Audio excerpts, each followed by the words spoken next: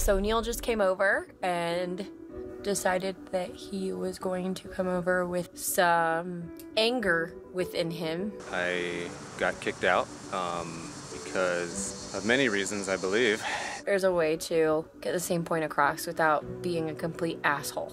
And, you know, we had a disagreement. I may not have handled it in the best way, and, you know, I did take I joked with her. I don't think that joke went well.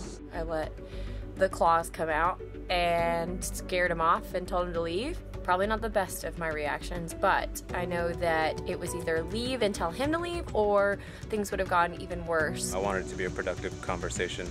I thought that the jab was actually humorous for me.